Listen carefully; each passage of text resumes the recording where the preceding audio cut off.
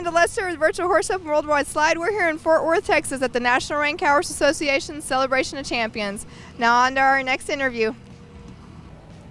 Hi, we're here with Adrianna Adams, who is the Youth Limited World Champion. Adrianna, congratulations on that. Thank you so much. You're so very welcome. Now tell us a little bit about how you got to be here at the World Championships.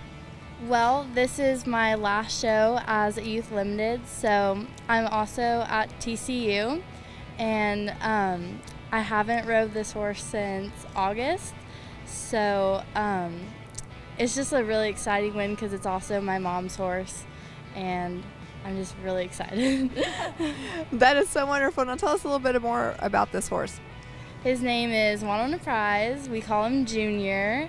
We've had him since he was about 6, and he was my mom's horse. She showed him for quite a while, and then a year and a half ago I asked her if I could show him at the Snaffle Bit Futurity in 2016, and she said yes, of course, and I ended up winning the 5K non-pro limited on him, and since then I've been showing him at Vegas. We won the non-pro limited spectacular.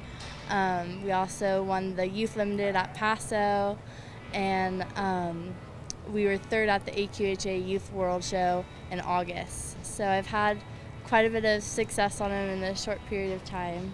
So that's so wonderful. Now, what are you studying here at TCU? Strategic communications. And do you do anything else there? I am on the equestrian team there, actually, for reining. Awesome. Well, congratulations on your win, and good luck in your endeavors. Thank you so much.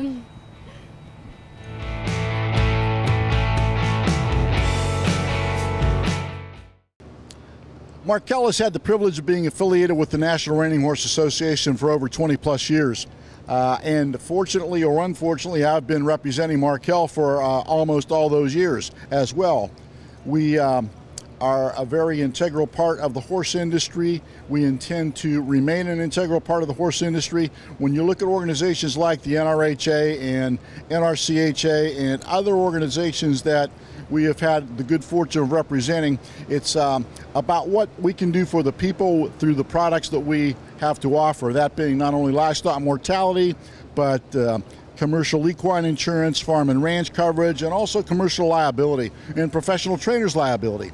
Are they applicable to all? No, but there are so very many people in the industry that can use what we have to offer, and I'm very fortunate to have a team of specialists that work with me for Markel, our Western discipline team, and they offer products for people, Western horse people in particular, throughout the country.